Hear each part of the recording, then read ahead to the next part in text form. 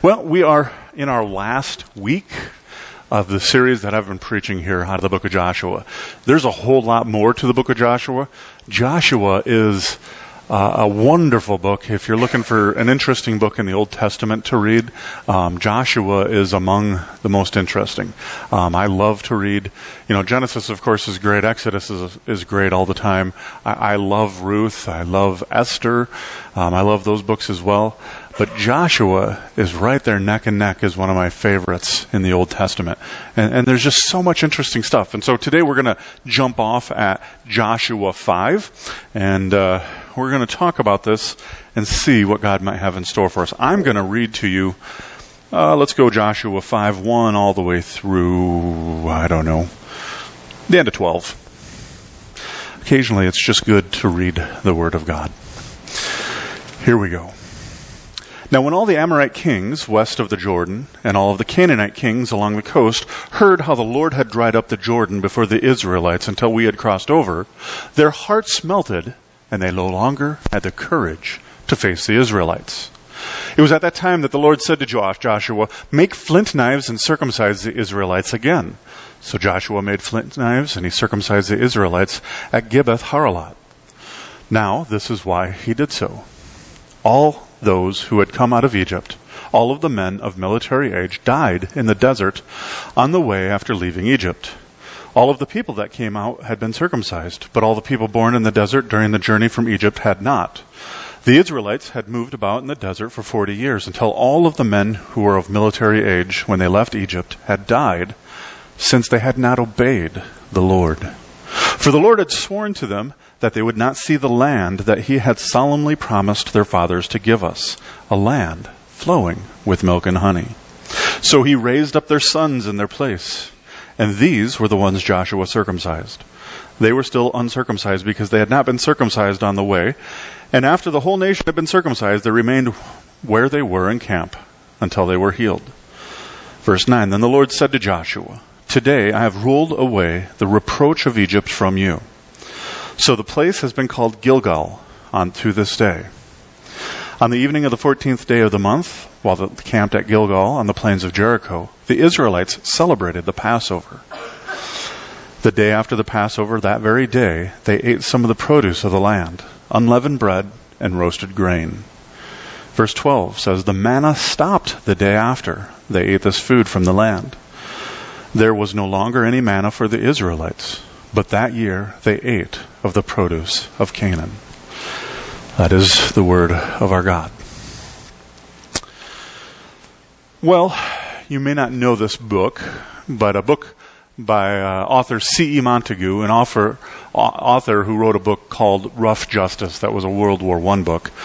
In that book, he tells of a very memorable scene, and he describes of a little boy named Bron.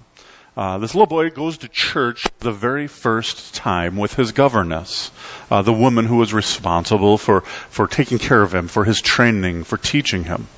And he watches with interest each and every part of the service. And then at some point the preacher climbs into one of those old-style high pulpits, and Bron hears this man tell some terrible news. It's about a brave, kind man who was nailed to a cross, terribly, terribly hurt, a long, long time ago, and who still feels dreadful pain even now because there was something not done that he wants everyone to do. Little Bron thinks that this preacher is telling the story because there's a lot of people there, and he believes somebody is going to do something about it. And so Bron sits there during this worship service, sitting there on the edge of the pew. He can hardly wait to see what the first move is going to be to right its injustice. And as he sits there quietly, he eventually decides, well, maybe after this service, somebody will do something about it. And eventually, this little boy begins to weep because nobody else seems to be upset about it like he is. And in the book, then, the story is over, and the people walk away as if they had not heard this terrible news, as if nothing remarkable had happened. And as Bron leaves the church in the book, he's trembling, and his governess looks at him and he says, Bron, she says, Bron, don't take it to heart, little man. Someone will think you are different. Sad, huh? But don't we often do the very same thing ourselves? What does different mean? Now, if you look it up in the dictionary, it says distinct, separate, not the same, out of the ordinary, maybe unusual, right? And as I read through the Bible, I see that we as Christians are called to this very thing. God has always desired that His people would be set apart, that they would be different. When the Hebrew people had crossed the Jordan River to occupy the Promised Land, God marked them through an act called circumcision.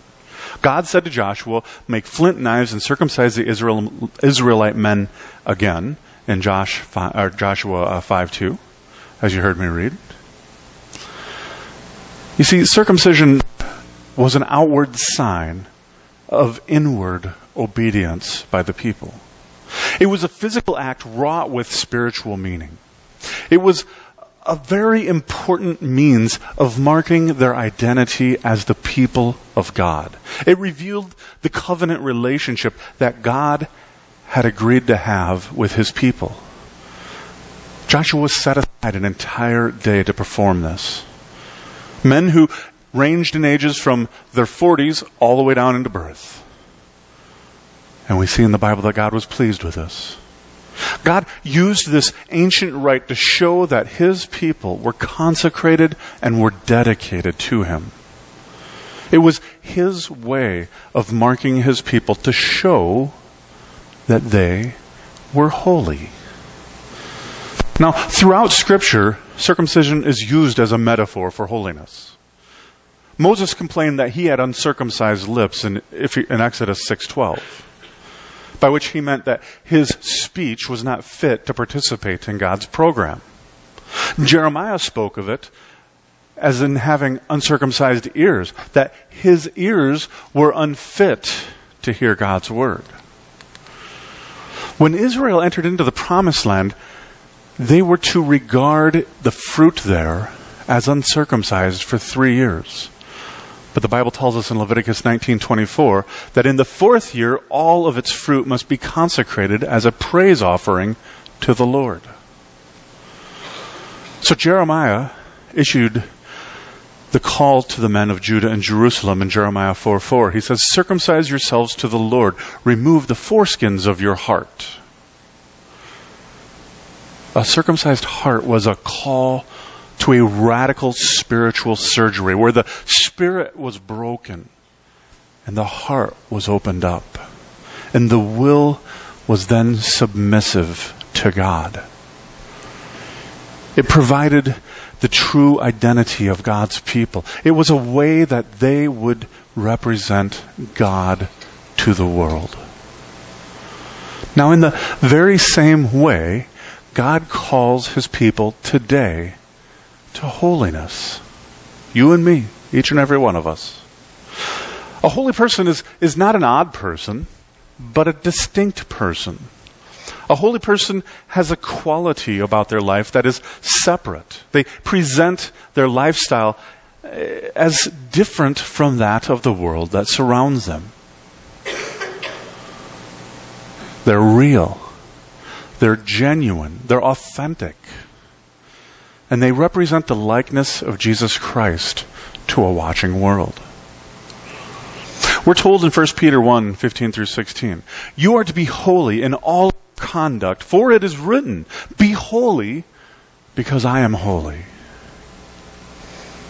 Yeah, you may have heard this paraphrase before. Eugene Peterson wrote a paraphrase of the Bible called The Message. And while I wouldn't use it for scholarly study, it sometimes has some very interesting insight. And in it, he paraphrases this passage and he says, let yourselves be pulled into a way of life shaped by God's life, a life energetic and blazing with holiness. You see, holiness is to be different. And you see, holiness as a Christ follower is not an option. It's mandatory.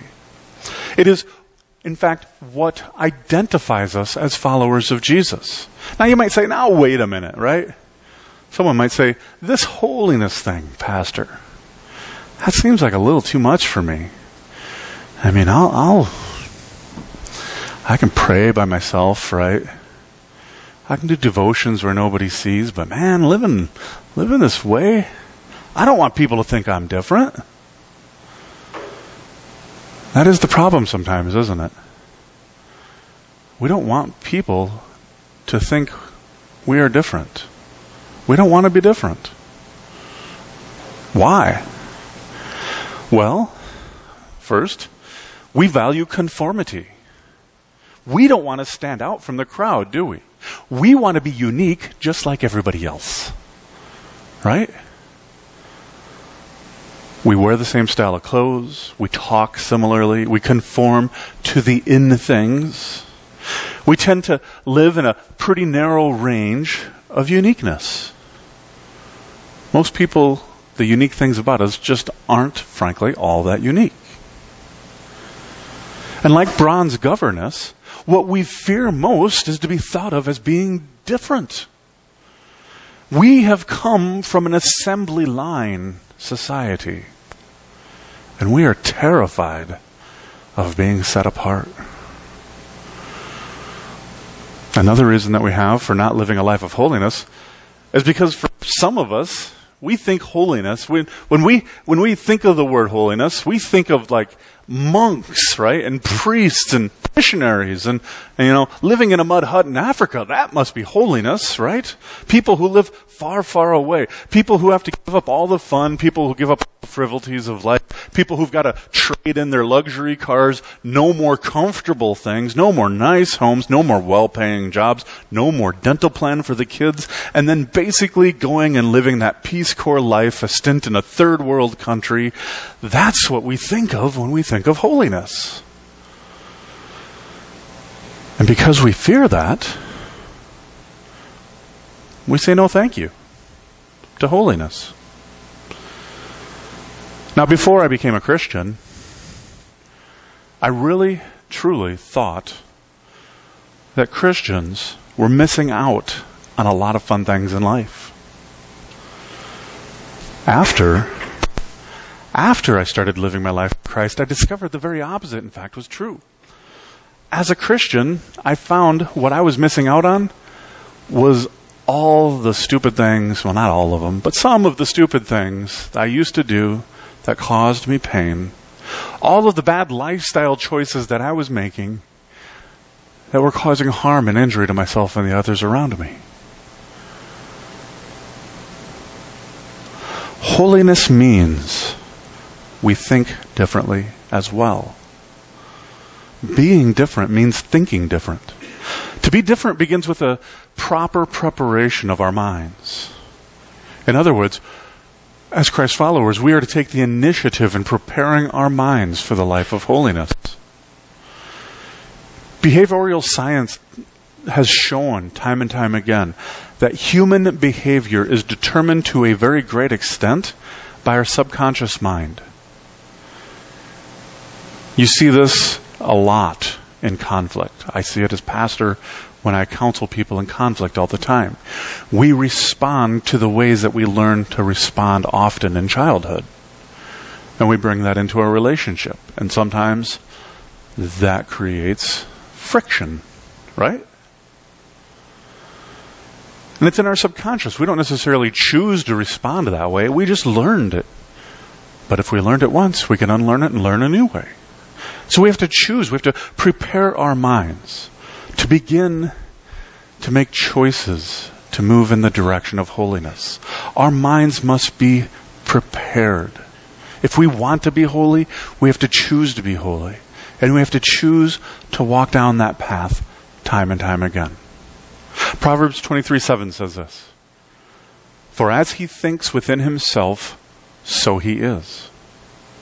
The Apostle Paul warns us not to let the world squeeze us into its mold, right? He says, do not be conformed to this age, but be transformed by the renewing of your mind, so that you might discern what is good, what is pleasing, and what is perfect to the will of God. Romans 12:2.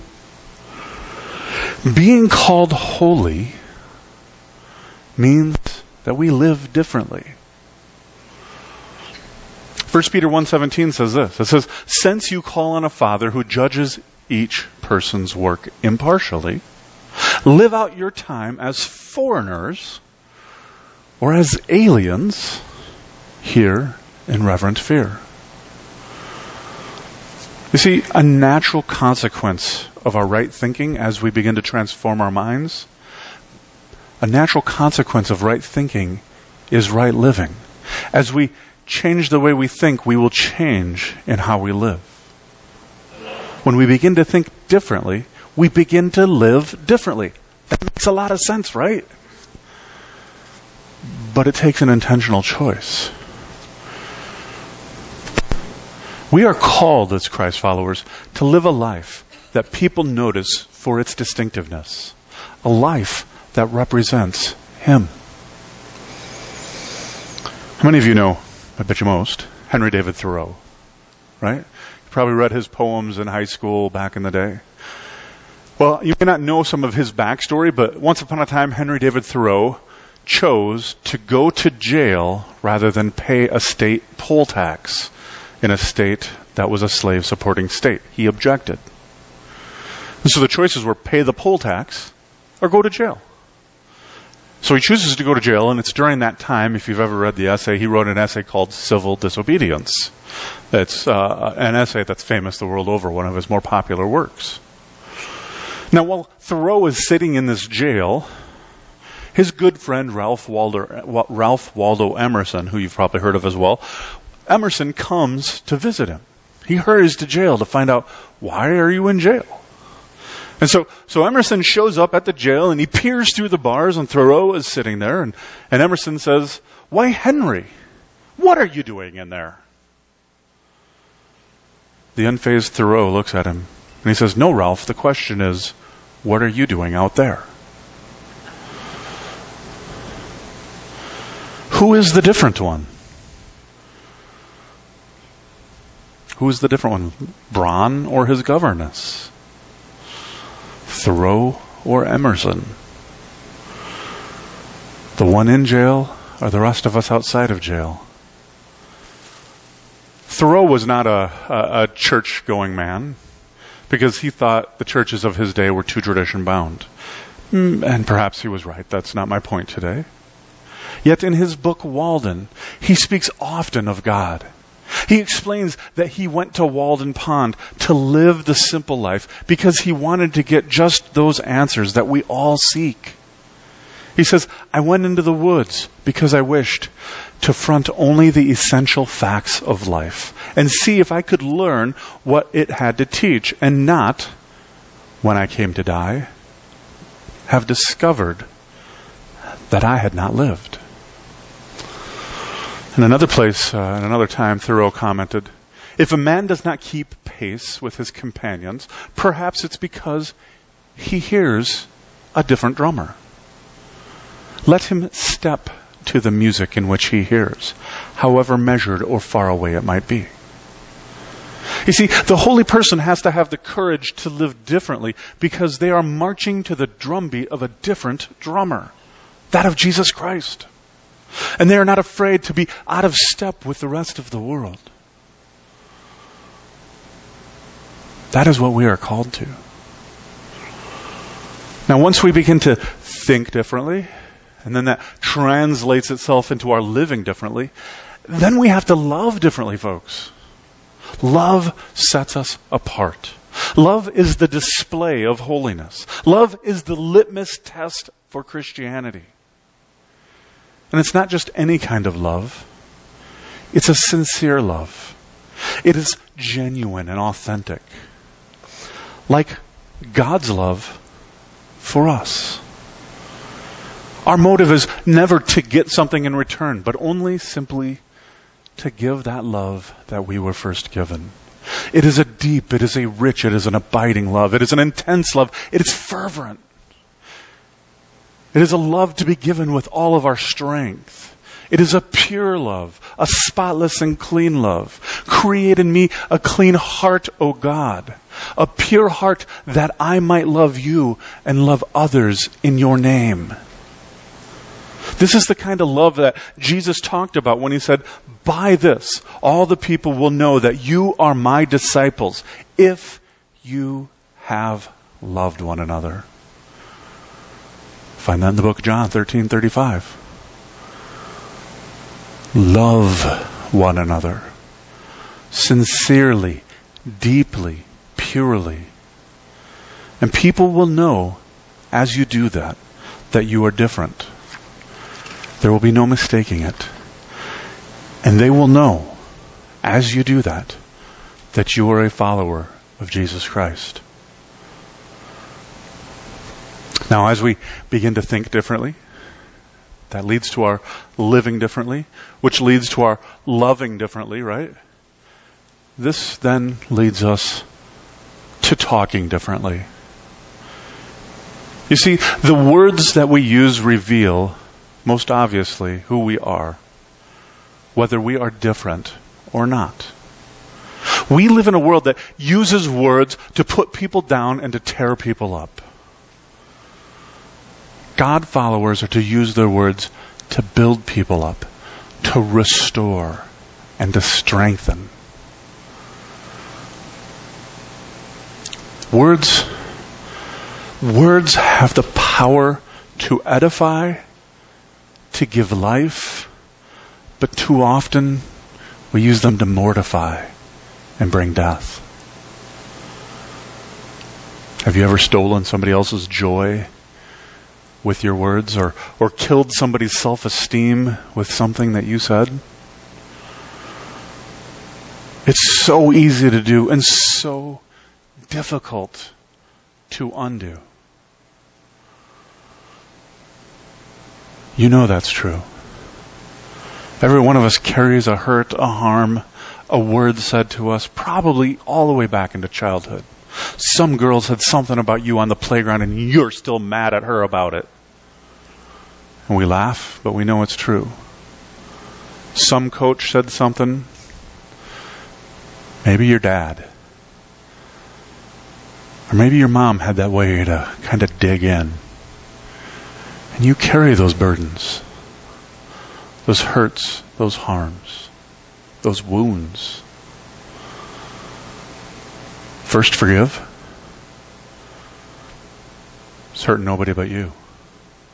But second, choose to move forward in such a way that you will not repeat, that you will not do that, that you will not propagate the pain and suffering because of your words in others. The world has a desperate need for people who are different. For people that have a mark about their lives that sets them apart. We need people who will be Jesus followers at the office, in Congress, in society, in classrooms, at the bank, at the grocery store, wherever they go. We need people who will be different. People who will live with a vibrant faith, even though the rest of society thinks differently. And you cannot have that kind of faith without a personal relationship with Jesus Christ. He is the one that is pounding the drumbeat of a different drummer. A calling to live differently in this world. He is the one that calls us to stand out from the crowd, to be distinct, to be separate, to be unusual, and to be okay with it. Jesus calls us to be different. The question is, do you dare to be different? We can sit there, just like bronze govern us, and walk out, having heard the message, and just say, "Oh, Bron, You don't want people to think you're different. Or we can take it to heart. We can choose to think differently, live differently, love differently, and speak differently. And if we choose to do that, and we're not going to be perfect, but if we choose to do that, and we choose every day to do that, and we keep trying to do that, and each and every day we try to get better at that, and we hold one another accountable to, if we keep working at that, we can change the world. I want you to change the world. Do you dare to be different? Let's pray.